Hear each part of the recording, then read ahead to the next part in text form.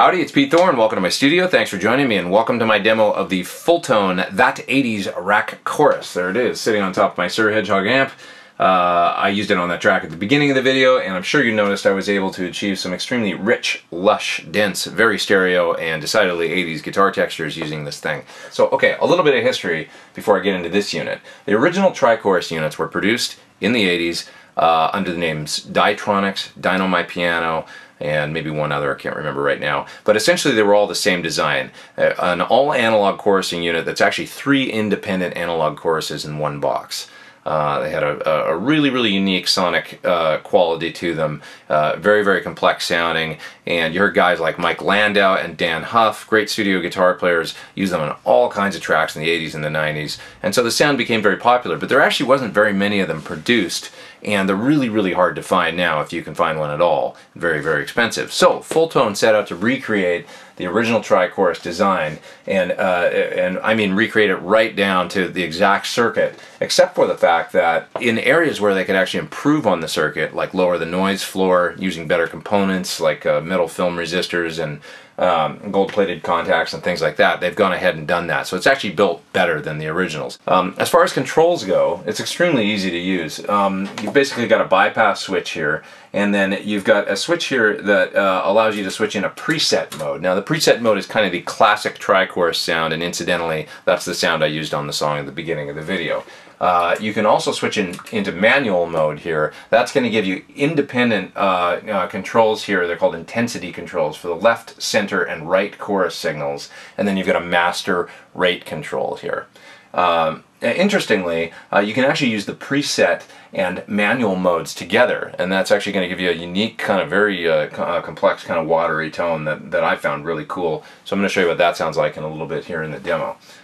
So yeah, basically without further ado, let's get to some sound examples, because that's what you guys want to hear. I just want to give you a bit of background on what I'm using. I'm playing my old Strat and my Sir Classic S into the Sir Hedgehog amp. I've got the Hedgehog set extremely clean, because that's kind of what you want with the tri-chorus thing, is a clean sound. I'm using a exotic compressor pedal running into the front of the into the front of the Hedgehog. I'm coming out of the effects end of the Hedgehog into the tri-chorus unit, and then I'm coming stereo out of the tri-chorus unit into the effects return of the Hedgehog, and also effects return of one of my PT100 heads down here.